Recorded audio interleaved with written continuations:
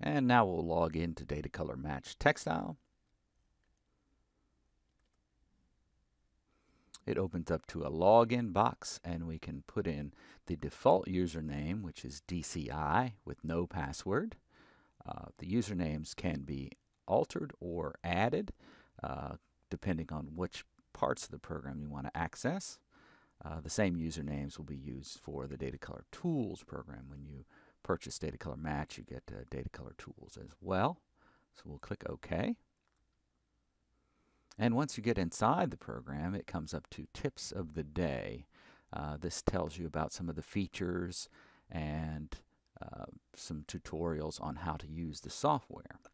So if we click on Tell Me More, it will open up the screen, and we can go up to setting up the feature points. So these are each of the feature points that are in MatchTextile, and we usually sell these feature points in groups of 5. So we can you can come in and you can test out the feature points and decide which ones you might need. We can close here and close here. Then we're on the main screen of MatchTextile, and most of the screen on the left-hand side, fiber, fiber group affinity, quality style, substrate delivery, is all involved in putting in your substrate. And then we have dye process, which is linking your substrate to your colorant set. And your colorant set is your groups of dyes that you use to dye different fibers or qualities. And inside each colorant set is our dye stuff or colorants. Above this, we have our ribbon bar, and if you hover over each of the buttons on the ribbon bar, it will tell you what they are. So we have calibration, smart match. We have calibration of the instrument, calibration of the monitor. And then above this, we have drop downs from file to go to different areas of the program, tools, different options, import, export, instrument, calibrate, instrument setup, window, how you want to display the windows, and language. These are the various languages that MatchTextile is available in. And then you have help, where this is where you can turn back on your MatchTextile tips if you need to. There's a manual involved in there, a reference manual under help topics, and about MatchTextile. And this is where you can go to check your version number of MatchTextile. Okay? And also display the license. Okay, so once we have that, we'll know that most of these buttons are involved in setting up the system. So once the system's set up, about 95% of the time, you'll go into Recipe. And you notice that this button's a little bit bigger than some of the other buttons because it is used more. So we'll click on Recipe. And in Recipe, we'll see our list of recipes on the right-hand side and the folder that is highlighted. So right now, it's the top folder is DCI, and that will be the name of that folder will be what you log in as. So we logged in as DCI, so that's the top folder. But you can also store things in folders and subfolders listed here. Okay, so and it puts our recipes in by modification date. So the most recent recipe is at the top here, the V Aqua. And again, along here, the button bar, if you hover over each one of the buttons, it will tell you what they are: calibration, matching, and again, we have the drop downs for file, recipe, tools, and other things, and help. What we're going to be concerned with now is matching a new recipe. So we'll go in through the button Match up here on the toolbar. We click on the match icon. Okay, and what we're going to do is choose first the style that we're going to do our matching on. So if we click the 3 dots on the right here, we can browse from the styles that we might want to match on. So say, for example, we wanted to match on cotton bleached. Okay, click there, and we have available, actually we have Levifix SB Soda, and we have Rimazole SPB silicate. I believe this is a pad dyeing dye set. So let's say we wanted to use the Rimazole SPB silicate. So we double click to bring that down into the used die sets portion. Up here at the right, incidentally, is combined process. Combined process is where you achieve a recipe, but not just the dyes themselves, but also the steps in the recipes. For example, your process steps or the chemicals that you may add to a recipe can be added in combined process. And that's one of the features that can be turned on and off dependent on the points that you have purchased. Okay, so we've checked, selected Remesol SPB. So now we can go down and we could measure in a standard. We'd have to click in the left-hand corner here and make the green input button highlighted. And we'd type in the name of our standard. And then there's a button over on the right for measuring that standard. In this case, though, we are going to browse for our standard. We're going to click on the bottom 3 dots on the right here. And we have some demo data listed in here. So if we highlight and then type in V, we'll see many of our demo colors in here. So I'm going to start with V Cherry. We click on V Cherry and then click OK. So it shows us the representation of that color. And over on the right here, we have customers. So we could select a customer and it would put in the settings that we would use for that customer, such as the illuminance, the metamerism values, and that kind of thing for each customer, and assign the settings for that customer. Those can be put in for each customer. We'll just leave that blank for right now. Another good feature here is the offset. So say we didn't like, or we wanted to use V-Cherry, but we wanted it to be V-Cherry and we wanted it to be 1 DL darker.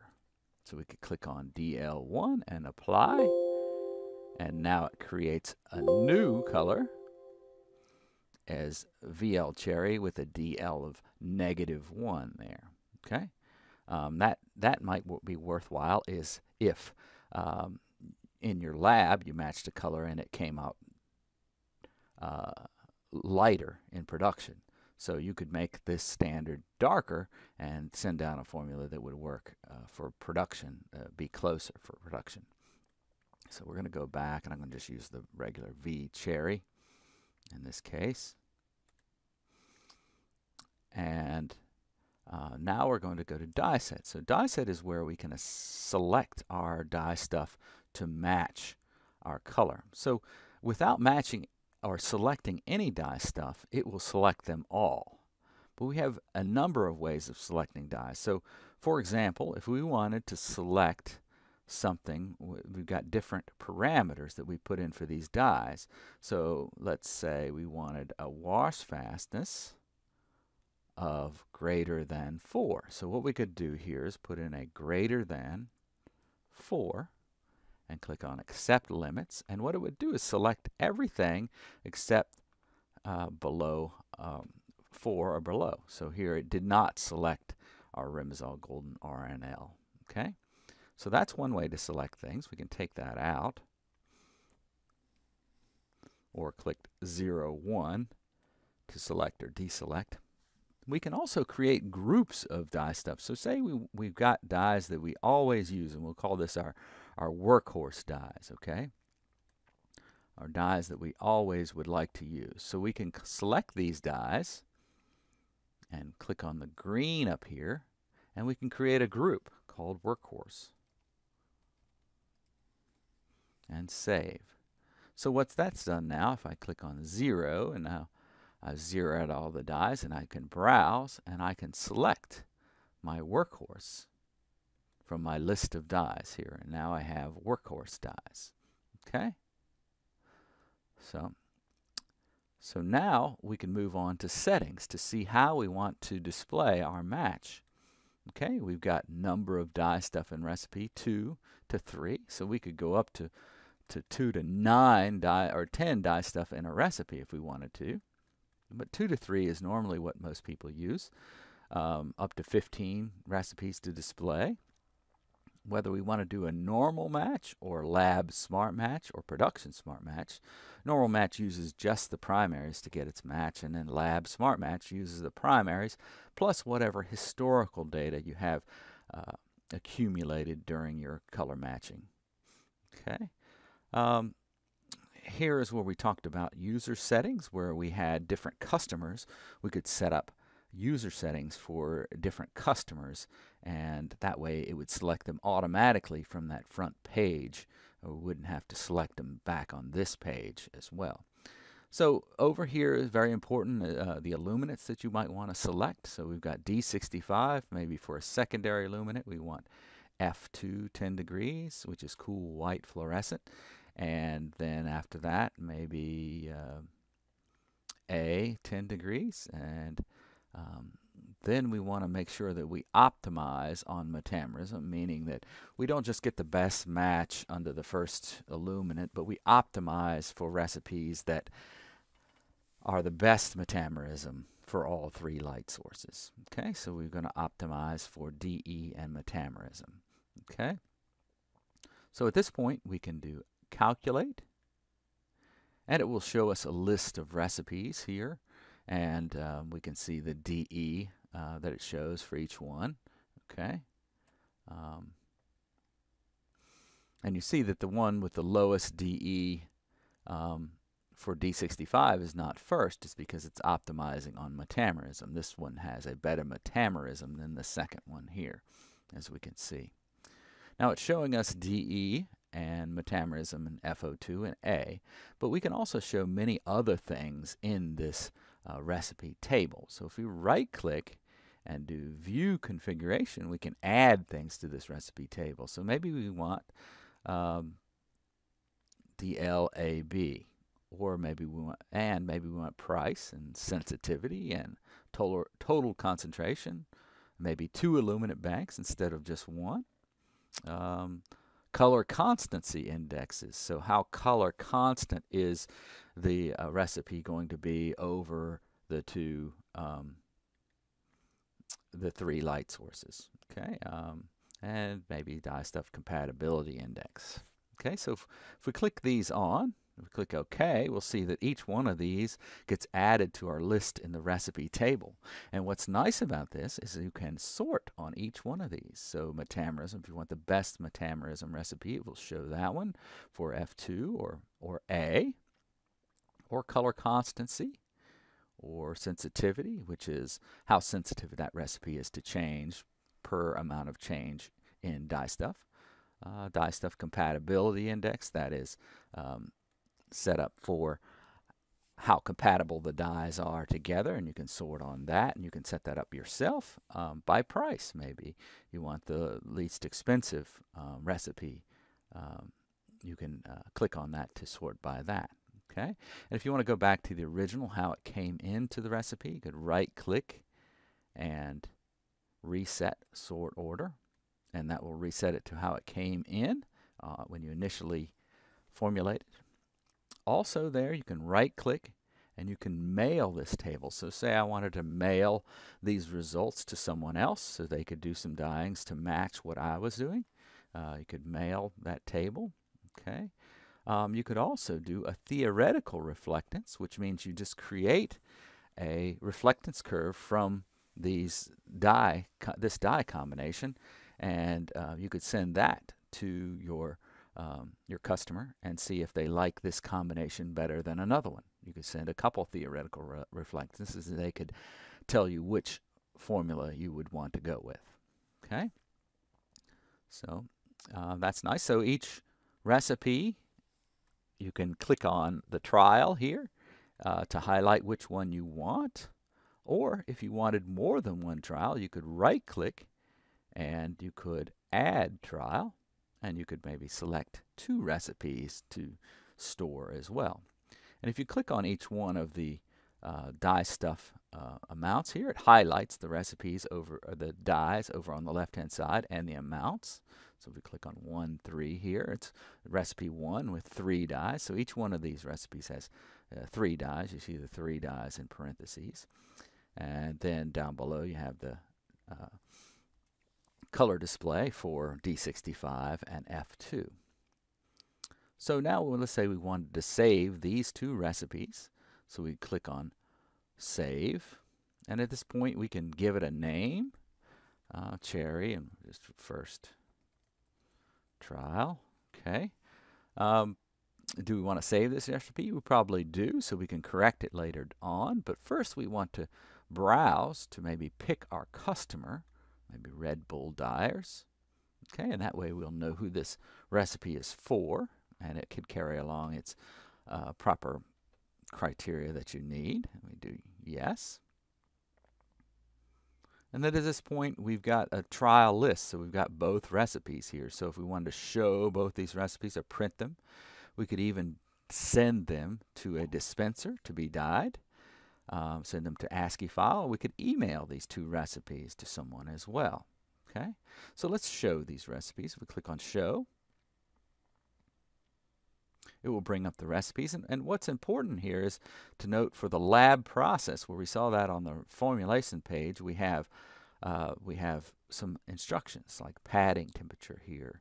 And we also have our dyes, but also included is our chemicals. So Leonil SRP are amounts of chemicals, and we can put in a formula so that it picks the right amount of chemical to add at the time. And then we have soda ash, another chemical, and it will pick the right amount based on the amount of dyes in a recipe. Okay, so we click, so that's fine, and we could go to our next recipe. If we click the arrow over here, we go to our second recipe, and it tells us our amounts that it's added in. And then also, if we were pipetting out, it can tell us the amount of grams of the dyes to put in, or milliliters of liquid dye stuff to put in the recipe if we were making that recipe. Okay, so if we close here, and then we close here, it will put that recipe at the top of the list here, just because it's the most recently modified. Okay, and let's say we've dyed that recipe now, and we go to First Trial, Cherry, and we go to Lab Correction, so F6. You can use a hotkey, F6, to get there, and we'll do Pass Fail Correction. Now we picked recipe number 1 of 2 to correct, and at this point we can measure in how it came out from our first dyeing, or we can browse, and we can select our Cherry, and go OK. So we see our color difference here is 0.56. Now that's pretty close. Its batch is accepted. So we could just approve this recipe and be done and send that on to the customer. Or we could try to get this recipe a little bit closer. So if we clicked on Laboratory, what it will do is it will save a Smart Match point and give us a Smart Match recipe. Also included here is an additive and multiply recipe. The additive recipe uses just the primaries to make an add, and the multiply recipe uses the additive recipe but also takes into account the performance factors for each of the dyes. So how did the dyes perform compared to the primaries, and it uses those performance factors when it does the correction. Okay, so once we pick the recipe that we want to save, and usually if there is a Smart Match recipe, that's the one that we'd like to save. So we'll click on the Save button, and do you want to save this recipe? Yes. And again, at this point we can show this recipe or both recipes. We can show this recipe, print it, dispense it, or email it. So let's show it, and it shows the recipe as it is with the chemicals. So now we can close and close again, and now we have our recipe first trial. But if we highlight it, we can right click and look at the history. So we've got our first dyeing and then our second dyeing listed there. Okay, so we can close, and that gives you a pretty good overview of matching your first shade and doing a correction.